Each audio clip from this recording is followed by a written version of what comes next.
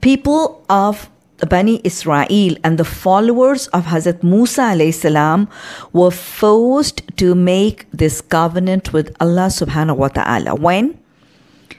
If I revise briefly, when with the blessings of Allah subhanahu wa ta'ala, Hazrat Musa alayhi salam and his followers, seeing the belief and seeing the righteous deeds of the people and the followers, Allah subhanahu wa ta'ala helped them and guided them and released them from the clutches of the cruel and the tyrant rulers and blessed them with freedom in the desert.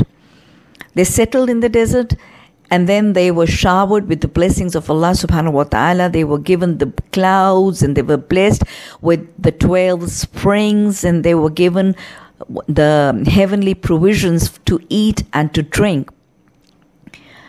And then they were thankless and they were ungrateful.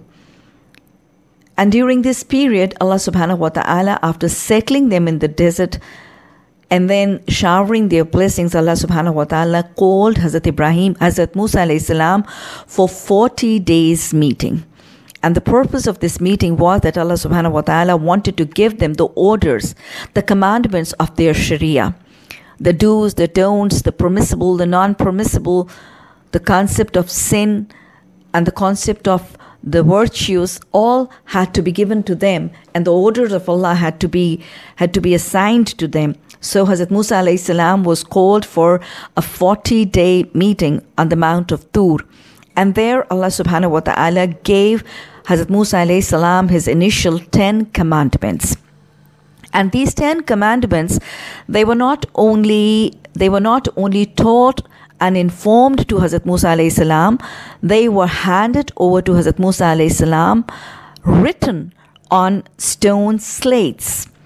And it were these stone slates with the written 10 commandments of Allah subhanahu wa ta'ala that Hazrat Musa alayhi salam returned to his people in the desert from the Mount Tur. And when he asked them, he handed them over, he educated them with these 10 commandments of Allah subhanahu wa ta'ala, which we will be going through soon, inshallah, after the verse 83. And he asked them to have faith in them and have belief in them and to act according to them and to accept these 10 commandments of Allah subhanahu wa ta'ala. And very obstinately and very stubbornly did the people of Bani Israel refuse to have faith, belief and obedience to these 10 commandments. These 10 commandments were handed over to Hazrat Musa alayhi salam, written on stone slates. Why? Because Allah subhanahu wa ta'ala was very well aware of the temperament of people of Bani Israel, how stubborn, how obstinate and how disobedient they were. They were handed over these 10 commandments written on wood on the stone slates so that they could see it by their own eyes, so that they could actually see it with their own eyes and touch them with their own hands, so that it could, touching and seeing all that, could make belief and faith and obedience easy and possible for them. And then they were engraved on these wooden slates so that with their hands they could not rub them off, they could not delete them, they could not change or alter them. That is why Allah subhanahu wa ta'ala gave them written and engraved on the wooden slates, but still seeing them, touching them, they still failed to believe and act according to them. So then Allah subhanahu wa ta'ala ordered that the Mount Tur be tilted on them. And the Mount Tur was tilted on them in an inclined position, and it seemed to them as if it would fall on the settlement as a punishment or atonement of Allah. So in this situation, the Bani Israel got scared. Allah subhanahu wa ta'ala actually wanted to scare them off.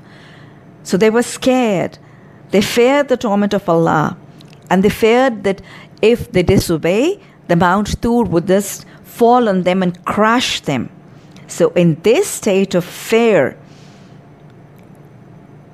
the people of Hazrat Musa alayhi salam, the fear of the mount falling on them, they promised and they made a covenant with Allah subhanahu wa ta'ala, and they agreed to make a covenant of Allah subhanahu wa ta'ala of His obedience. Then what happened? When the mount came back to its normal position and the fear and the scare went off, they just broke off the covenant. And they again came back to their state of disobedience. Now, when Allah ordered them to make a covenant of obedience, what did Allah order them while taking from them a covenant? Allah said, Khuzu. Khuzu means take, to grip, to hold tight. Ma atakum. Whatever you have been given. Whatever you have been blessed, whatever you have been taught and educated. Allah said that what I have given you as commandments, as the 10 commandments of Musa, take them, grip them, and hold tight to them. Hold to them like how? Biquvvatin. With full power, with willpower, with strength, with full determination, with full concentration, and with full strength. And then do what? Wazkuru ma fihi. Remember and mention what was in these 10 commandments.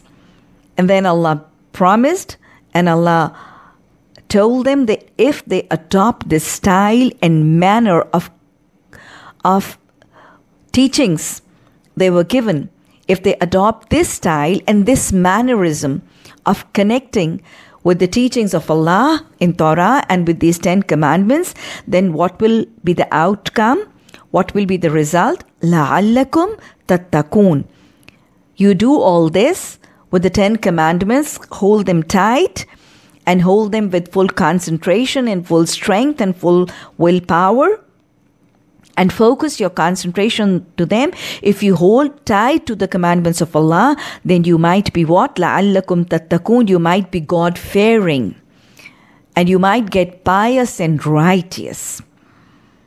So Allah ordered them a manner which would make them develop the fear and piety of Allah and the fear of hereafter and become pious and virtuous.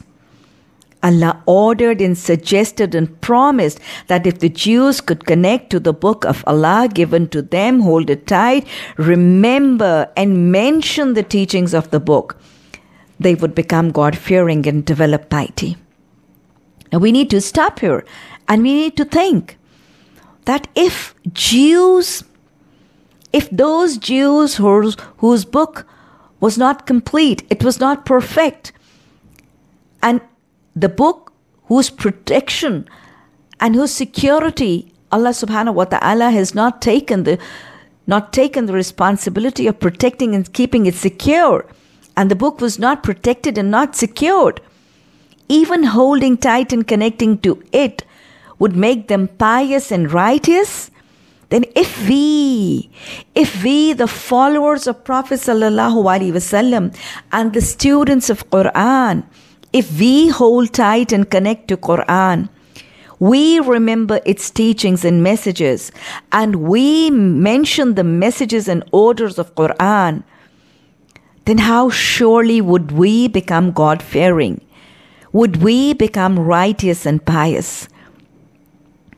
Prophet ﷺ said, Inni taraktu fikum shayain. Look, there is absolutely no doubt I am leaving behind myself 2 things. Kitabullah wa sunnati.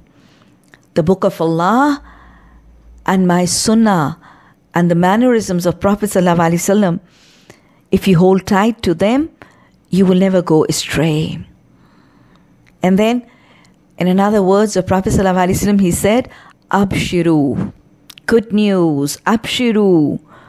One hand of Quran and the book of Allah is in your hand, and the other end is in the hands of Allah. If you hold tight to it, you will never lose the path. Which path? The path we've been asking for. Ihdinas siratal mustaqim, the path to Jannah. So revise. How do we need to connect to the Quran? بِقُوَّةٍ, with strength, with power, and with full concentration. Exactly the way we hold our precious and valuable and expensive commodities. Like I give you an example. If you are holding one of your French crystal bowls or one of your Queen Anne dishes, how would you hold it? Just with one hand, letting it hang freely, dangling around? No. You would hold it with both your hands, strongly, carefully, with intense concentration, not looking here and there, not being diverted, focusing and walking slowly and carefully. So that is exactly how we need to connect with the best book of Allah, the most expensive, the most precious, the most valuable thing we possess is Quran. So how do we need to connect to it? We need to make a strong bond. We need to be careful. We need to be focused. We need to concentrate while reading. And we do not need to look here and there, here and there. We need to hold the Quran with both our hands. This is the rope of Allah. And we don't have to hold the Quran with one hand, and with the second hand, we let the second hand free to accept the worldly orders, the customs of the family and the clans, the norms of the society, the rules and the regulations of the state which are contradictory to the Quran. Just holding to the Quran and Sunnah with one hand, and the rest of the hand we are taking the other things. No. We need to hold to Quran and connect with Quran with both our hands, with full strength, full concentration, full focus, with full willpower, not diverting here and there, and just concentrating on the teachings of Quran. And secondly, after holding firmly to the Quran in this manner, we need to do what? We need to وَاذْكُرُوا مَا فِيهِ. We need to remember. We need to remember the messages and teachings of Quran.